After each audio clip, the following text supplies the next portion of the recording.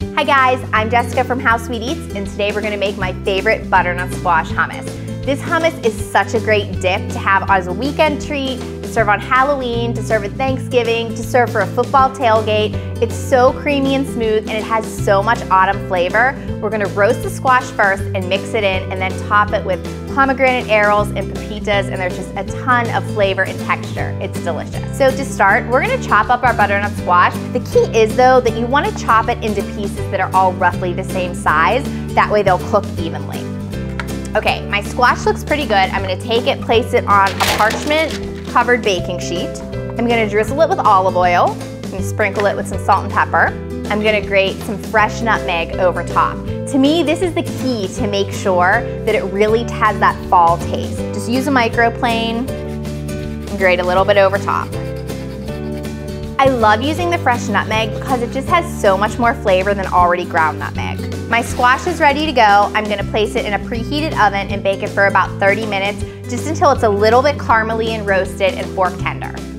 Okay guys, my squash is finished. It's caramely and delicious and has a ton of flavor. Now it's time to blend up our hummus.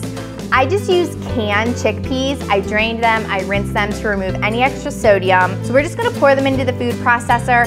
And I like to blend up my chickpeas first because I find that this makes the hummus really smooth and creamy. So I'm gonna place the top on my food processor and blend them up. Now that our chickpeas are somewhat pureed, we're gonna add in our butternut squash. It's cooled a little bit, it has all the spices and the flavors from the baking sheet. Pour it in there. We're gonna blend it again. Next, we're gonna add in our tahini. I find that this is also what makes the hummus super creamy and smooth, and I like to blend it up just with this in it before I add any other ingredients. You might need to scrape down the sides a little bit and keep on blending. With our food processor running, we're gonna stream in some olive oil, and I also like to add another little pinch of salt and pepper. Our final step to make this hummus super creamy is to add ice cold water. With the food processor running, stream this in.